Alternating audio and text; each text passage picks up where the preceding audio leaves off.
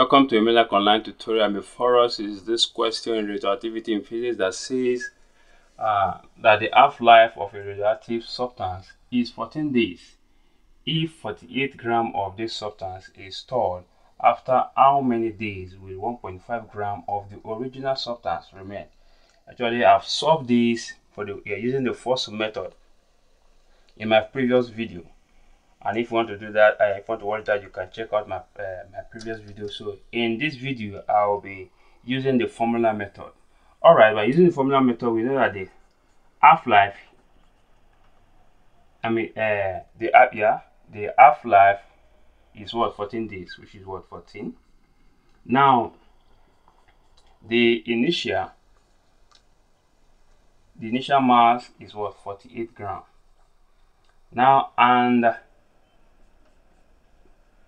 the mass of the substance remaining after a particular time is 1.5 grams. Now, and the time is what we don't know. Okay, all right, then let us recall that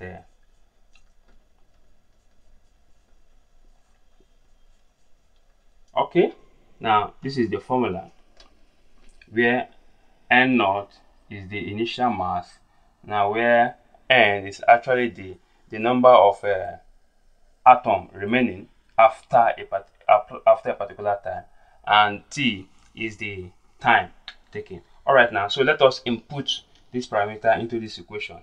So here we can say this is 1.5 equals 48. All right, okay, so in this case I say this is 1.5 over 48, which means we are dividing by 48. This will cancel out this, so we are left with what? Right, so 1.5 divided by 78 using the calculator should give us 0.03125. okay, all right, now in this case, now let us equate both sides by finding the natural logarithm of both sides. So we can say here natural logarithm of 0.03125 now equals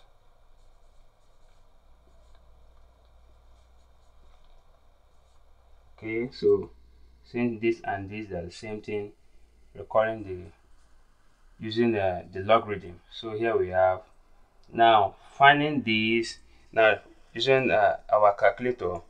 Then we should have okay, let me just put it this way first.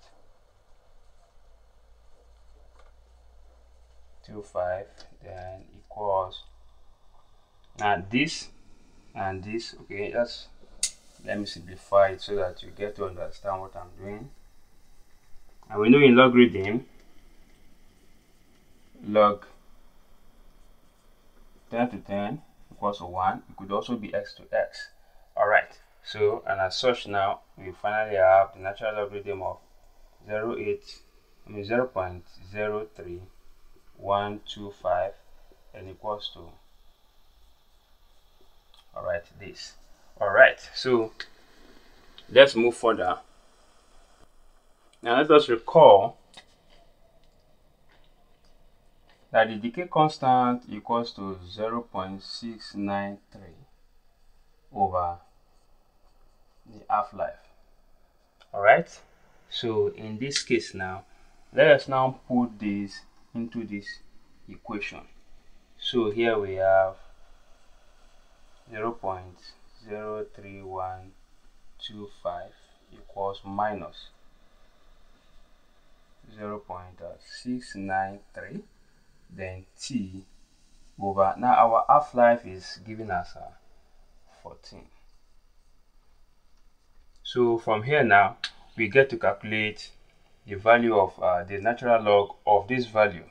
Now divide this by this, so we get that the natural log of this will give us on my calculator we have what, minus 3.4657, then equals Now dividing this by this using our calculator, we get a zero minus. Okay, sorry, it's meant to have minus sign here.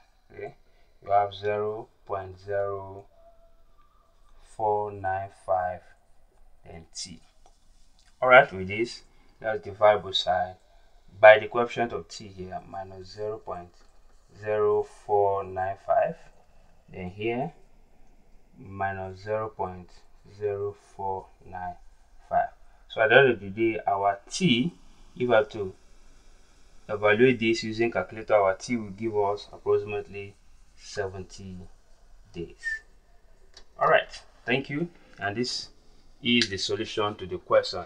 If you know what I've just done, please kindly subscribe to my YouTube channel and ensure you click on the notification button to be notified of all my videos in physics, chemistry, and mathematics. Thank you and God bless you.